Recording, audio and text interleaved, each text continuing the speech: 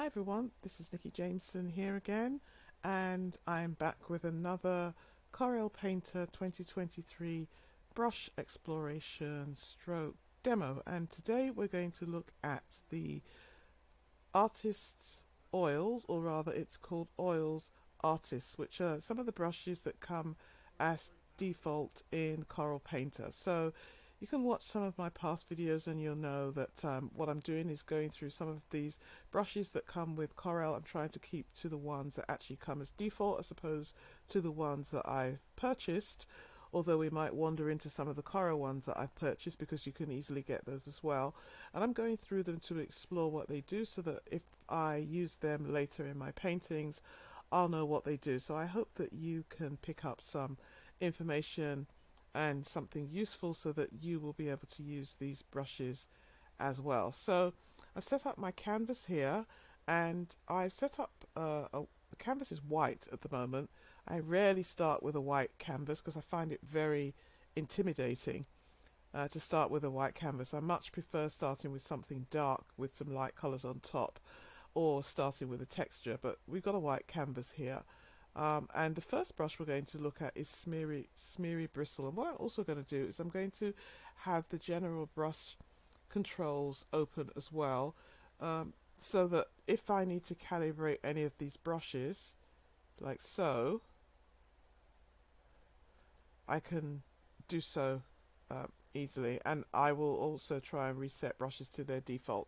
So calibration of a brush is something that you should do whenever you use any brush, because what it will do then is it will pick up the sensitivity and the pressure of your own painting type.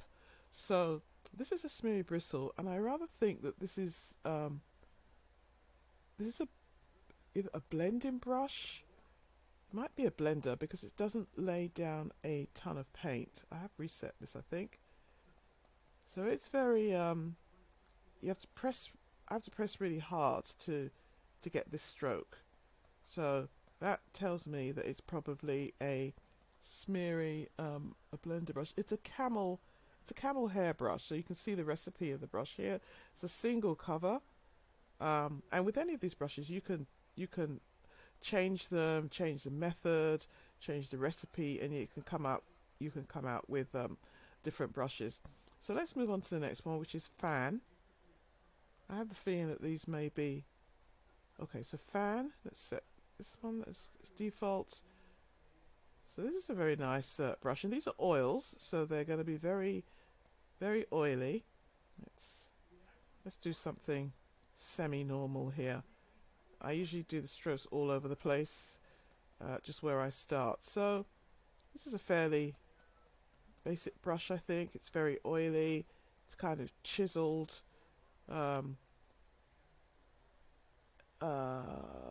This doesn't have reset abilities, but you can change how much it blends. So let's turn that up and see what happens. So yeah, it's blending a little bit more. See what happens if we add in a color. Yeah, so if I pick up a color and add that, it will blend it. Most blending brushes work with the paint that's already on the paper and do their thing with that. Alright, let's move on to the next one. And I should add that I don't know, or I haven't used these brushes in a while, so I may not know what they actually do or how they actually behave. So this is an education for me as well. So this is not it's not pre-recorded or anything. I'm actually exploring the brushes as I do this. Okay, so this is called Flat. I'm just going to reset it to its default. So it's a basic painting brush with an edge. It's very expressive, and the idea is that you use these brushes in this pack, and obviously you can use other brushes as well, but you can lay down paint, and then you can probably use, I don't know, maybe the Smeary Bristle to go back and blend these brushes, or any of the brushes we've actually looked at previously. So, you know, you could use something like the rough oil or the rough edge oil, but this is blending. The Smeary Bristle is blending this paint. It's not actually laying any extra down. It's actually just blending the paint that's there. So that's useful to know. Flat tapered, and we will reset that.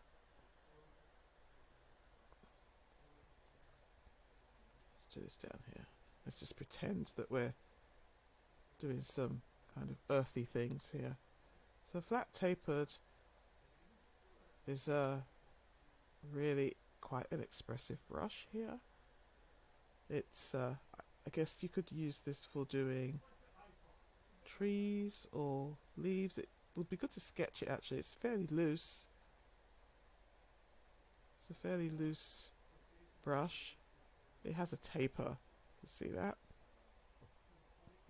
And it is flat, hence the name. I think we reset it. Yeah. So it's very interesting. It's as you press, you get more paint.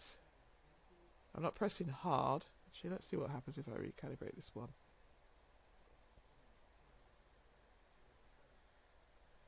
So this is after recalibrating this brush. I'm doing a very, very soft stroke here. And it's, in fact, it's actually picking up some of the colour that's already there. That's very interesting.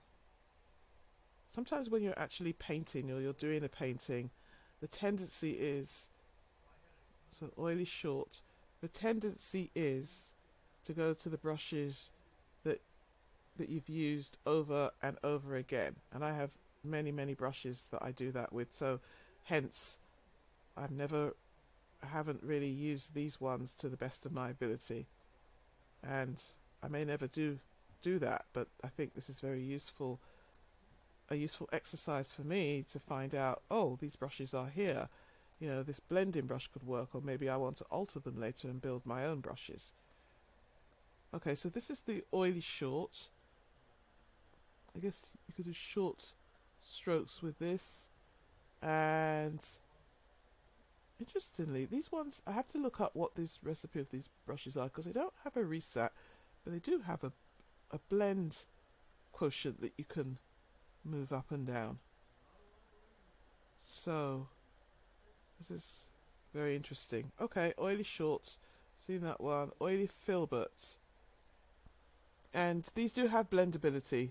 So this orangey yellow thing that you see in the stroke here means that these brushes are also blenders, or they have some blending ability.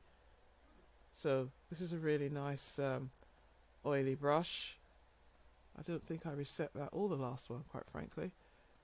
If I reset it, this is what it does. You actually get more paint. And if I turn, I think it's blending with the media there. If I turn that down, it doesn't make a lot of difference actually. Okay.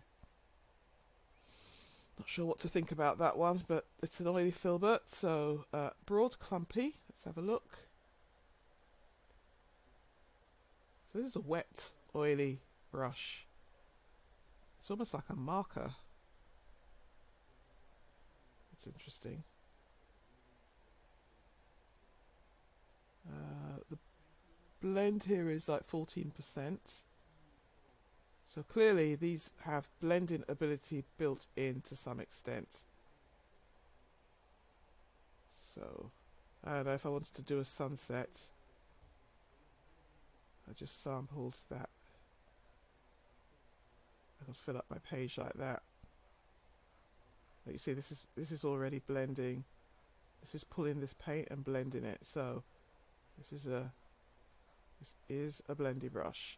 All right, broad clumpy. That's very nice, interesting brush. Something to come back to. Now oily. This has some blendability or blending qualities. It is a single. Let us reset this.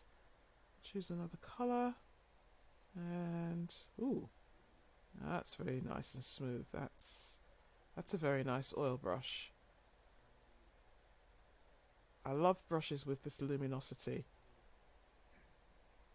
So it is very expressive. It gets thick very quickly. So it really layers on the paint here. I don't know what I'm doing with this shape, but this is very nice. I don't know what I would do to get it to blend, to be honest. Probably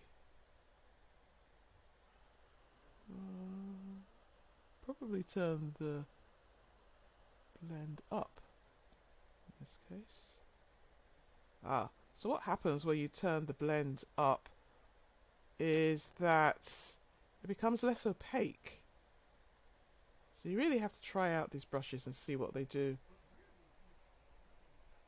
So it blends its own paint strokes, it looks like, and it definitely has like a mark there, which I'll reset this. So if we go back to its defaults, it actually puts on a lot of paint. That's very interesting. And in fact, the paint darkens here. It's almost like a water, it's almost a drippy brush. It's very oily. Okay, oily tapered. Let's see. Oily tapered. Let's see what happens. Okay, that's another wet, oily brush, which I have reset, I think. I'd like to make this a bit bigger. I'm not going to play around too much with the blend in, just in the interest of time here. But this is an oily brush that goes on, it's very expressive. Could probably use very short strokes with this, and you would find some way to blend these strokes in. No, don't tend to maybe run away with you, so it's just a way of controlling this, the stroke. And it does blend a little bit here, you can see that. Very nice. Oily tapered. Dry grainy. So let's reset this. Dry grainy, if I understand this well, should be a grainy brush that interacts with the paper grain. And if I press, I get a trail off sort of. It is a dry brush compared to the others. Definitely. You can see that. I just sampled some paint there. That's actually quite nice. I like that. Okay. Dry, grainy. Paint and blend. So this has got, this is obviously, as its name says, it's going to add paint and it's going to blend paint. It's usually determined by, there we go. This is a paint. If I press, so I'm not sure whether the blend comes from, okay, I've turned my brush a little bit so it's blending, and I've turned it, okay, so if I turn it that way I think it's blending, and if I rotate it, yeah, it's this one takes a little bit of I think you have to learn this one, learn what it does, learn its qualities. Yeah, so you could change any of the settings here and it will react accordingly.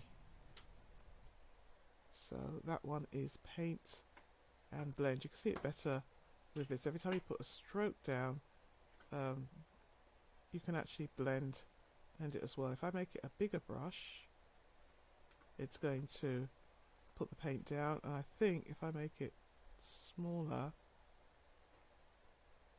I think that's where the blending comes in. And that's something I have to play around with a little bit more because I'm not quite sure how that is blending. I'll reset it. So dot, and yeah, you can see on the, this is it doing its thing. Paint and blend. Grainy blender. We're almost there. Grainy blender. That will tell me, the fact it's a grainy brush, it's supposed to probably interact with the paper, and the fact that it's a blender means that it would not be laying down paint. I'm going to recalibrate this just in case. So you can see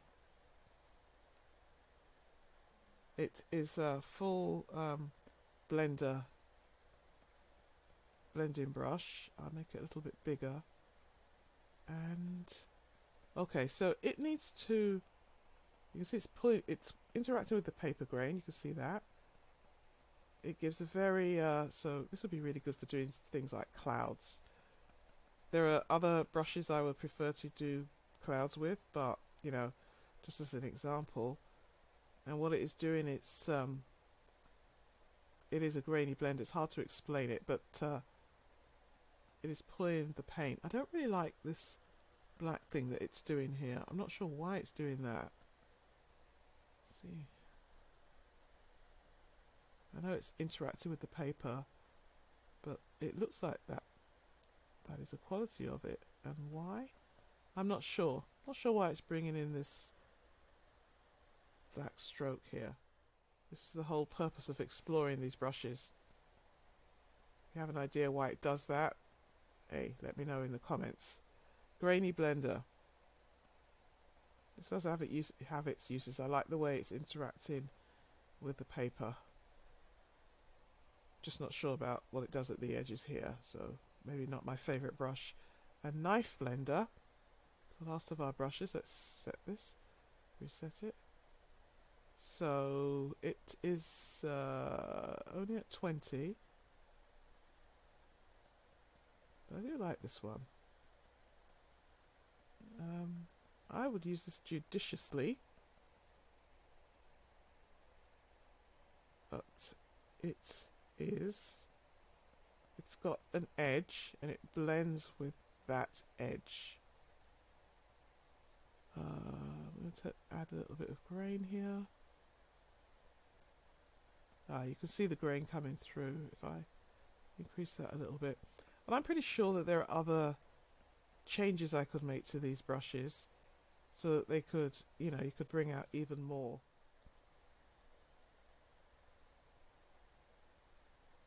When it comes to grain. So if I do that, you can see it's pulling that. So it could give you a pretty nice effect here after you'd laid down the paint. And I'm pretty sure if I change the recipe of the brush, I'll be able to figure out how to use it. Okay, so these are the artist's oils. Very interesting set of brushes with blenders and ones that lay down paint and interact with the texture. Definitely ones to play around with, and I think they take some practice and time and getting used to. Anyway, if you've watched this far, thank you very much for watching, and I hope I will catch you in the next vid. Bye bye.